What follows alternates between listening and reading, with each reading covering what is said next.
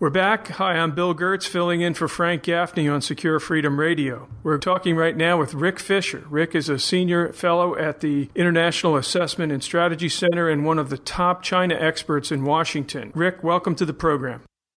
Thanks for having me.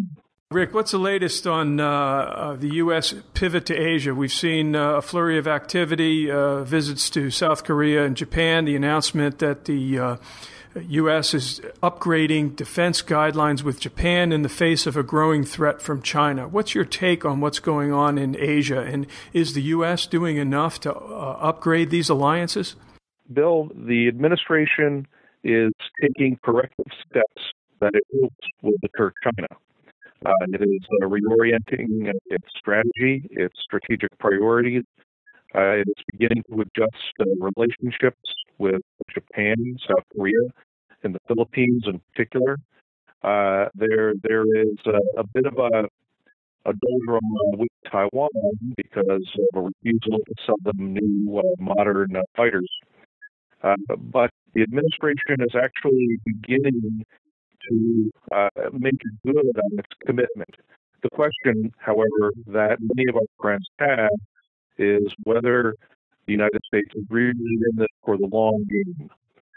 It's going to take a lot more in terms of reorienting and in terms of building up and modernizing American forces that can be deployed to the Western Pacific in order to continue to deter China into the 2020s. And those decisions are going to be expensive. And given the budget climate in Washington, the chaos over government just this week, many of our friends, while they are encouraged by the initial reorientation of the administration, are simply very worried about the medium and long term. We're talking with Rick Fisher of the International Assessment and Strategy Center. His latest book is China's Military Modernization. Rick, what do you see as the key element of the upgrading of U.S.-Japan defense guidelines? The announcement this week that we're going to add 2 squadrons of tilt-rotor aircraft, some drones, a P-8 aircraft. How do you see that? Is that enough, or is that merely a symbolic measure? And how does this fit into the overall U.S. pivot to Asia?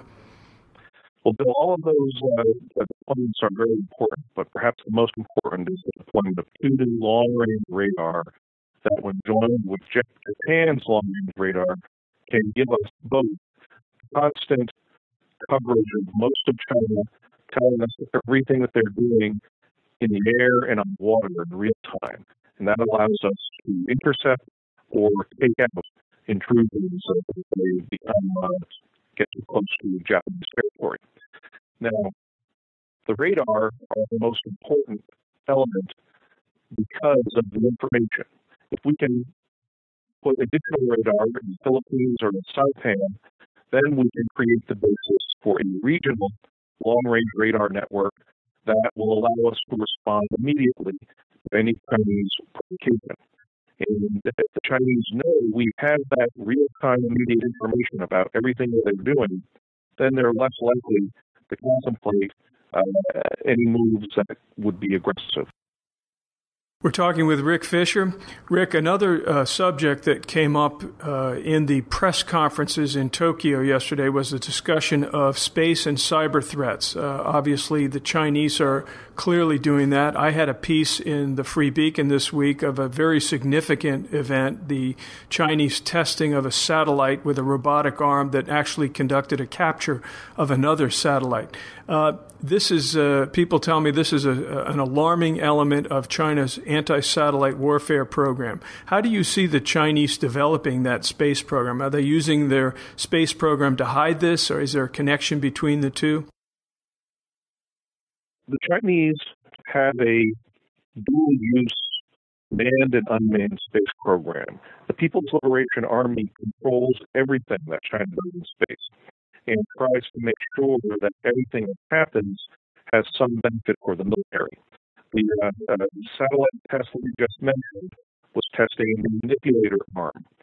That could go in their space station or perhaps a future space shuttle, but right now it has the potential for being used as an anti-satellite device to either go up and manipulate an enemy satellite take a camera off of it, capture a piece of that equipment, take it back to Earth. But China is doing many things.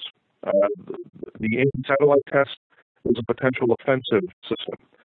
Defensively, China last week tested a new fast reaction space launch vehicle, a kind of a space launcher plus a satellite, all kept in a launch tube like an ICBM.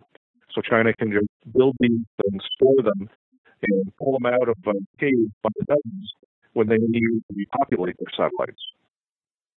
Let's shift gears a little bit. The pivot to Asia is the new administration's policy to try and assure friends and allies in Asia. It seems as the government shutdown is having an impact on that.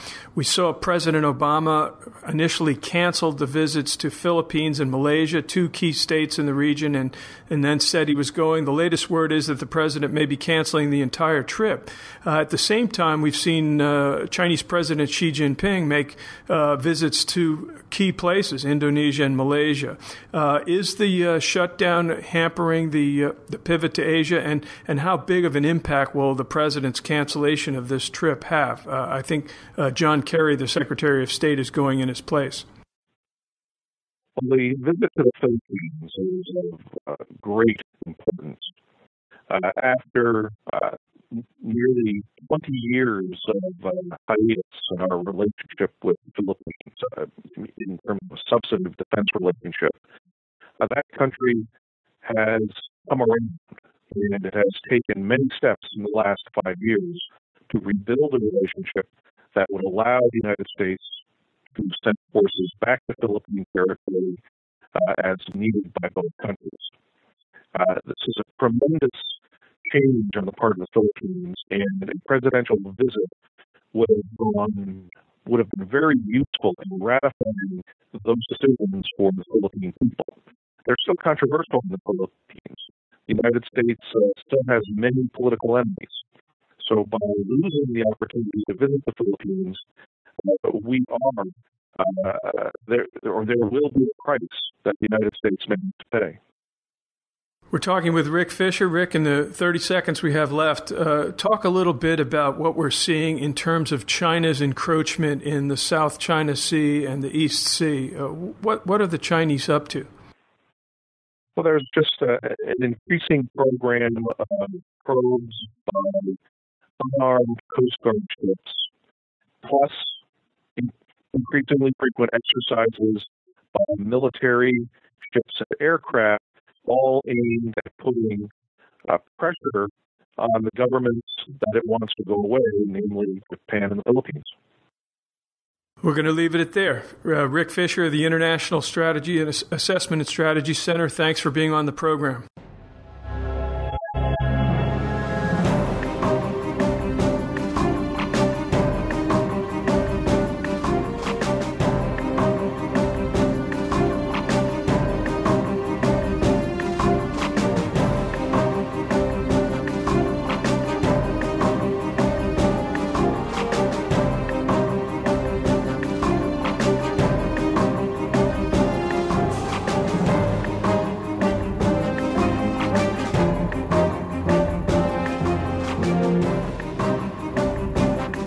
Go to SecureFreedomRadio.org today. It's your freedom. It's your country. Frank Gaffney's Secure Freedom Radio.